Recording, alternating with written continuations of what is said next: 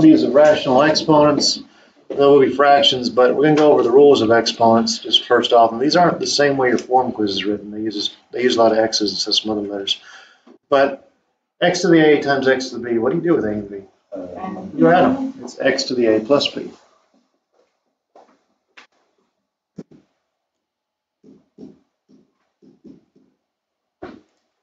Use this one a lot on 6-1 homework.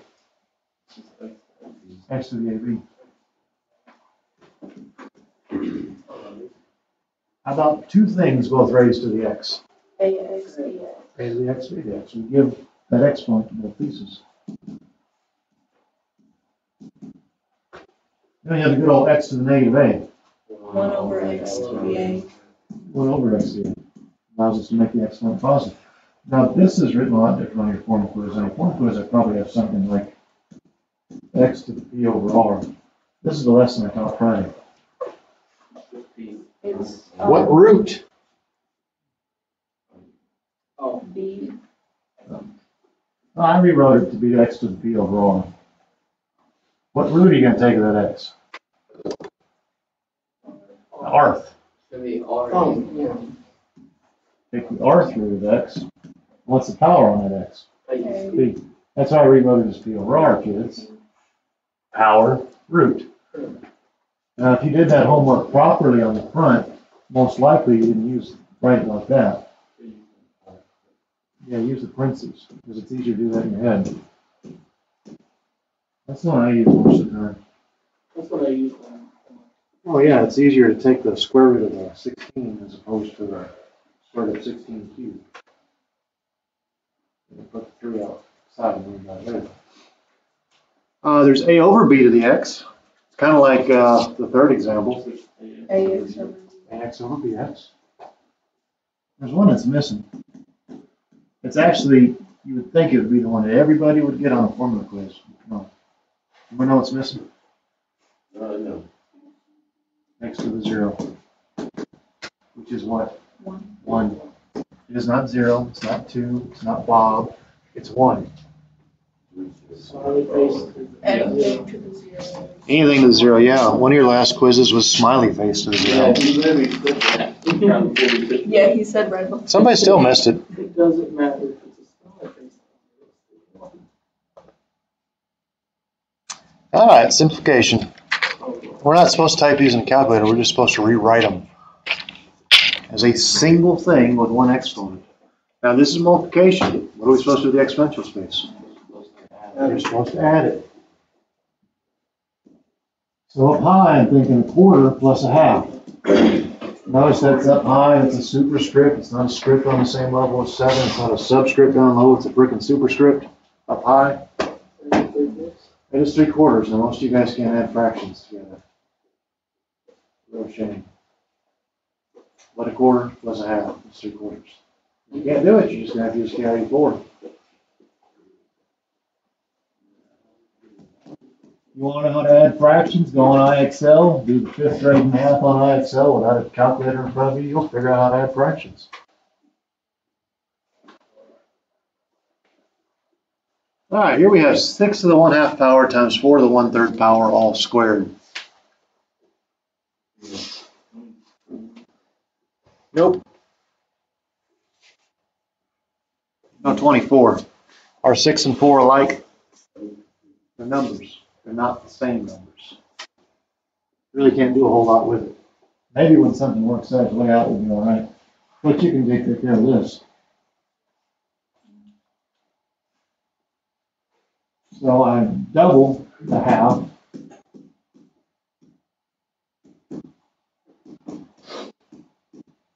I double the third.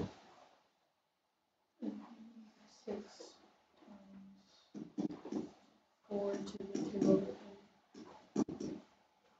Now, Sam, you want to say that's 24 to the 2/3? Yeah, you guys. Well, we're gonna say that because he thought about it. Sam, because you thought 6 times 4 is 24, right? Sam thinks 24 to the 2/3. This is worth talking about because you're not alone. A lot of kids think you can do little things like that. You don't have a rule that says you can. So you make up your own rules based on what you think might make sense. So the actual correct phrase is 6 times 4 to the 2/3.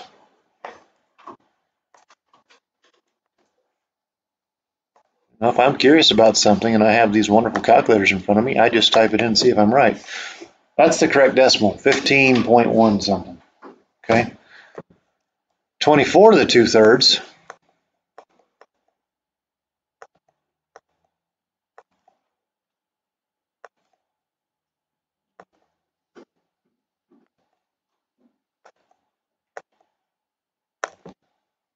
Is not the same thing.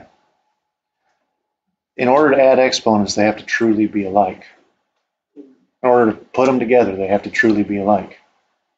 And 6 and 4, while they're both numbers, are not truly alike. So, sorry, Sam. You and whoever else is thinking there's more than you is wrong.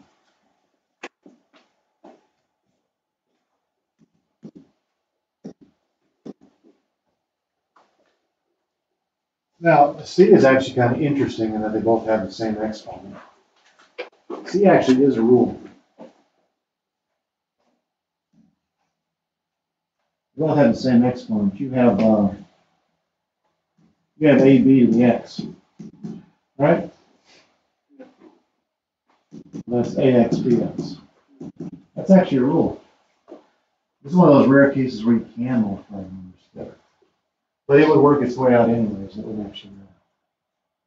You could actually say that this is 12 to the 5th power. But like I said, it's going to work its way out, and you have to know it's a rule. I'm not even going to follow it. I'll do exactly like I did on B. Focus on that high exponent, that negative 1/5 power. What are we supposed to do with that negative 1/5 power? Distribute it. What's 5 times negative 1/5? Negative 1. It's 4 to the negative first times 3 to the negative first. Now both those guys have negative exponents. Where do they actually belong? Down to the denominator. And when you move that negative exponent down to the bottom, what happens to it? Changes. Becomes positive. It's also understood. It's really 1 over 4 times 3, which is 1/12.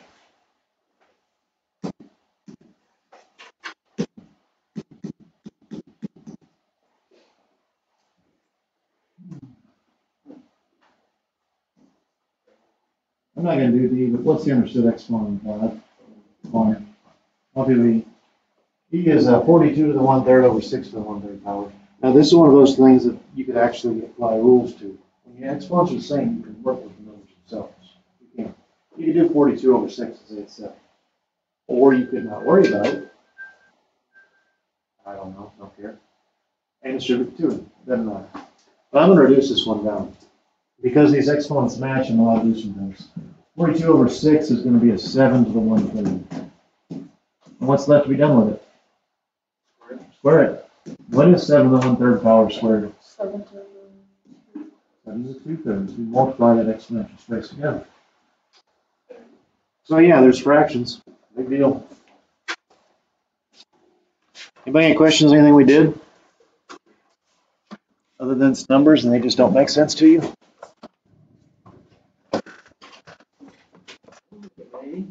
I'm looking at you. I was looking in your direction. All right, properties of radicals. These are break apart rules. Has to deal with simplification. If you have a radical and you can break the interior into the product of two things, then you can break it into just different radicals. The nth root of some a times b is the nth root of a times the nth root of b. Same deal with fractions, and I've been over these things with square roots. The nth root of a over b is the nth root of a over the nth root of b. And I have two examples off to the side. I've got the 4th root of 27 times the 4th root of 3. Those are both 4th roots. What am I allowed to do? To reverse the rule I wrote, it's the 4th root of 27 times 3. What is 27 times 3? 1. Now, were you able to take the 4th root of that single 27? No. Were you able to take the 4th root of 3? No. No, I mean, you go to your calculator and it's the 1/4 of your decimal. But you can take 4 through to 81. Grant, what's 4 through 81? Exactly, you're not here. You're never here. Ever. That's 4 through 81, kids. 3. 3 times 3 times 3 times 3 times 3. Five and 1 too many threes. I'm not solving for x, so don't worry about plus or minus. It could also be negative 3, though, couldn't it? Negative times itself 4 times, going to be positive. All right, here's another example. Cube root of 250 over cube root of 2. I can't take the cube root of 250. It doesn't exist. I can't take the cube root of 2. It does exist. It's what we call irrational. But maybe if I manipulate a little bit and do what the rule suggests I do. Trying to give me a final answer? I can rewrite it like that.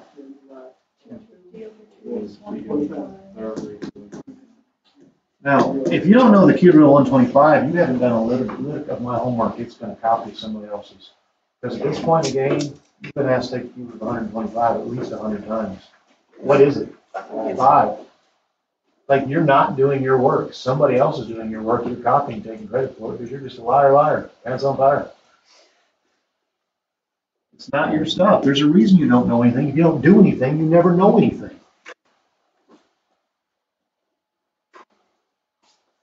That's how it works, kids.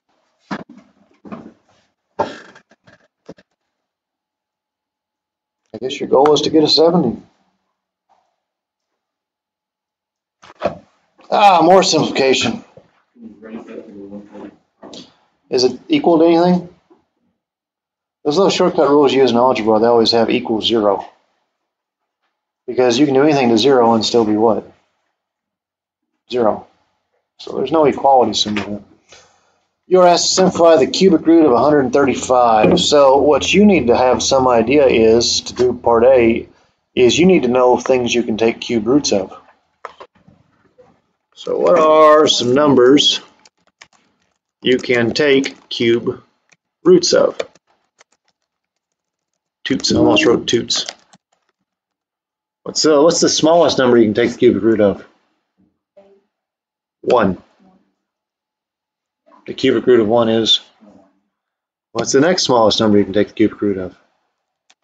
8. That's 2 times 2 times 2. What's the next smallest number? 27. That's 3 times 3 times 3. Next smallest number? 64. 4 times 4 times 4. Next smallest number? 125. 216. Just goes like that. 289 is the next one. Anyways, there's enough of a list. But the idea here is when you see a cubic root asking to simplify, you think about what might enter it. Now 125 ain't going to enter it. 64 is not going to enter it. Maybe 27 does. 5 times. So I break the radical apart. 135 is how many 27s? 5. It's 5 27s. Just like simplifying square roots, kids. What is the cubic root of 27? 3. So 3 cubic roots of what's left over?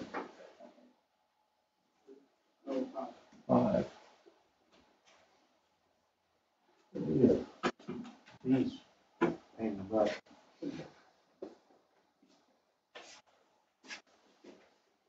Maybe it won't be too bad.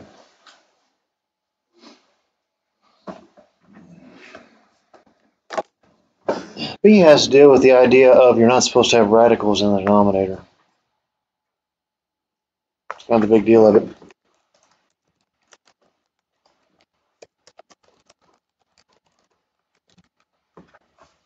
And these aren't square roots either, so you can't just kind of get away with the old trick that you used to do. A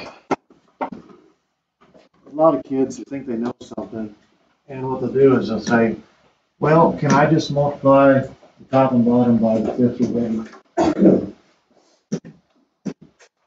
If you had like 1 over square root of 3, would you multiply top and bottom by root of 3?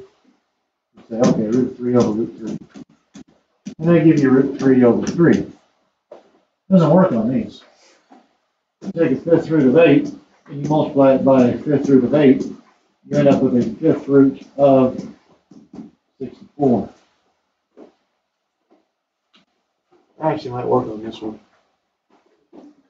Let's see, 2 cubes, what, 8? Fourth is 16, fifth is 32. Can't take the fifth root of 64, can you? Nope. What you need to be doing is you need to figure out what you have to multiply so that you take the fifth root of 8 to the fifth. So on these weird ones, at least on this example, we multiply top and bottom so that we are taking the fifth root of 8 to the fifth power. Because I can take the fifth root of 8 to the fifth without any brain effort whatsoever. I can. What is the fifth root of 8 to the fifth? 8. 5's cancel. So, what do you have to multiply 8 by to become 8 to the fifth?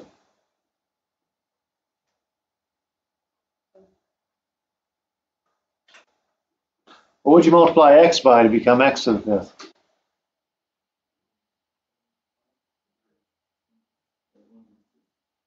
Multiply it by, you think about x's. X times what is x to the fifth? X to X to the fourth.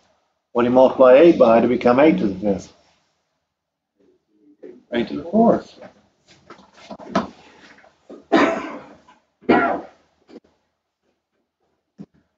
They're a little tricky if you don't like exponents. So we got the fifth root of 8 down low. We're going to multiply it by the fifth root of 8 to the fourth. Now at the top, once you do the bottom, you got to do the top. So the numerator and denominator both multiplied by 8 to the fourth. All right, the fifth root of 8 to the fourth.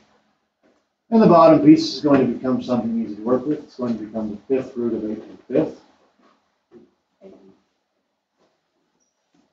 The top part is a pair.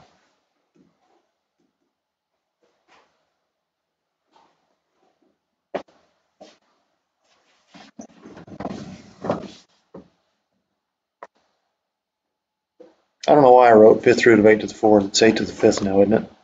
Okay. The top part's a pain in the butt. I don't have enough paper to write out all my thought processes here. Top part is 7 times 8 to the fourth power. So the fifth root of this number. Fifth root of 28,672. You probably sympathize with this.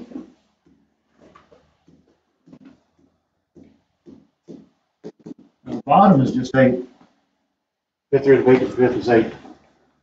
I need to run through a list of things that I can take the fifth root of.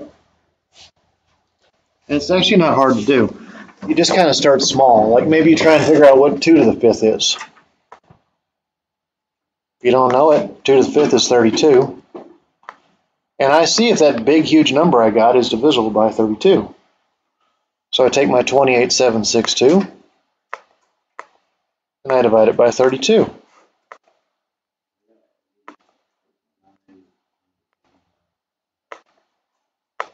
I heard none of that.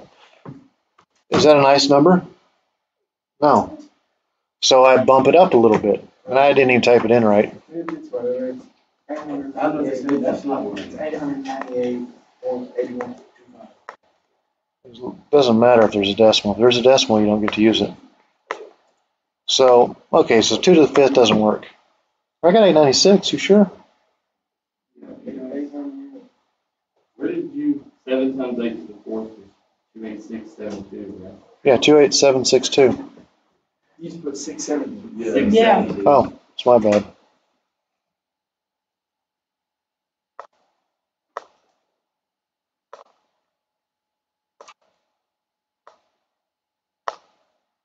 Two 28672. I wrote it on the board wrong.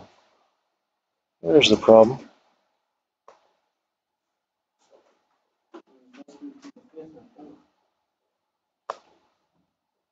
To the fourth.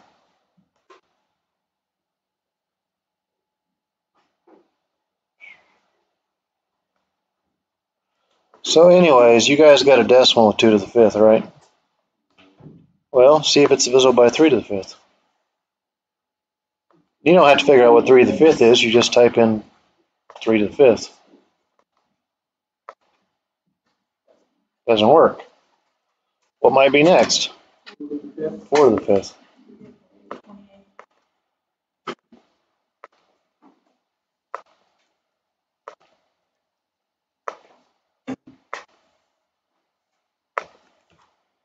But you get 28. I keep typing it in wrong, don't I? What is wrong with me today? Y'all are wearing off on me. That happens. Ah, there it is. That's what I'm looking for. That 5-digit number is nothing more than 4 to the 5th times 28. So I'm 5th root, 4 to the 5th times 28. Can you take the 5th root of that 4 to the 5th? It's 4. You need to understand that. You don't. It's time to be opening, get that wax out of here or something. The 5th root of anything with the 5th power is the number itself. So all that to get 4 5th root of 28 over 8. And if you make it this far, you're a dumb smart kid if you don't take it one step farther. Don't be a dumb smart kid, just be a smart kid. It's a half, right? 4 over 8. Don't stop there. There was some homework a month ago that y'all were leaving like square root of 1 as an answer. 5th root of 28 over 2 when everything's said and done. Back when we first started talking about imaginary numbers, you would leave things like square root of 1. Don't leave things like that. 6 minutes. What else we got to do? Quite a bit, actually. All right, adding and subtracting radicals and roots. This is about like terms. Is the 4th root of 10 a lot like the 7 times the 4th root of 10? They are alike. How many 4th roots of 10s do you actually have? 8. It's like terms, kids. 1 4th root of 10 plus 7 4th roots of 10 is 8 4th roots of 10.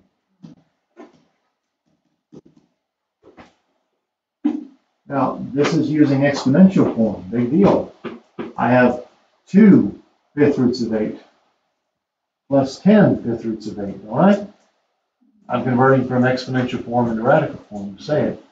How many 5th roots of 8 do I have? 4 of them. 12 times 8 is 1/5. Like terms. Are you allowed to multiply 12 and 8 together? Didn't Sam try that earlier? Yeah. Was Sam right or wrong?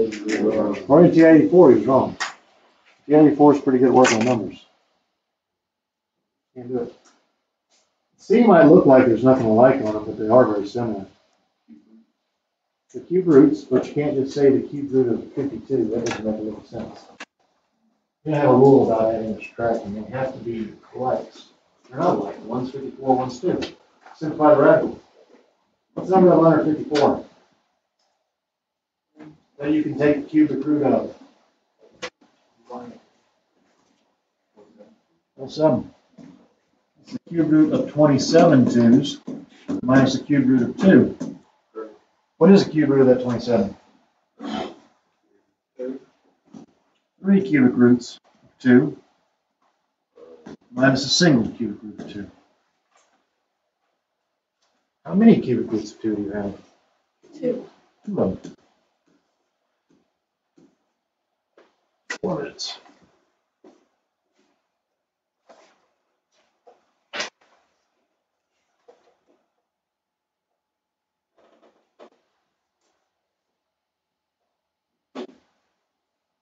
We'll skip 2 slides down to simplify. Skip that one. And that one.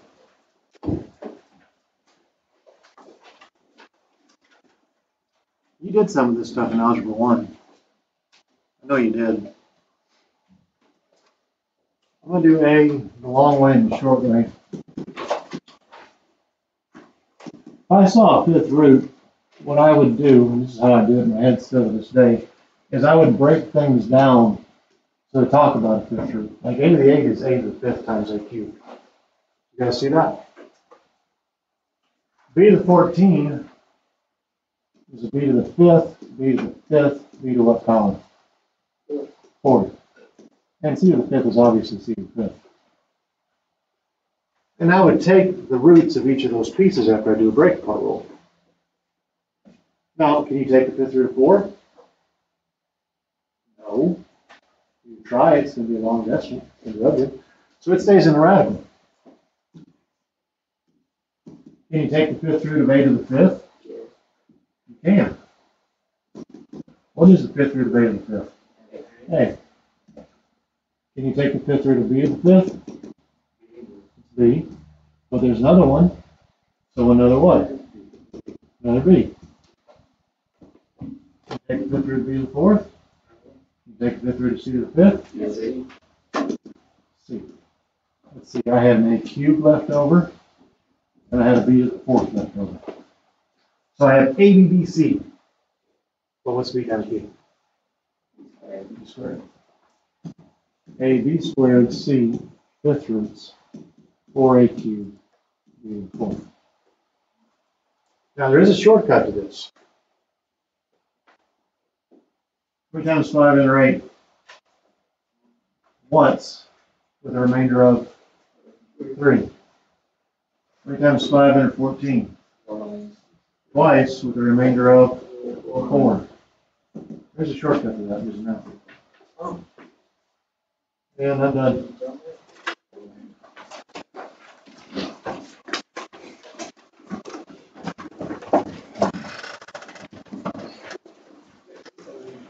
Enjoy that homework. It's usually a rough one.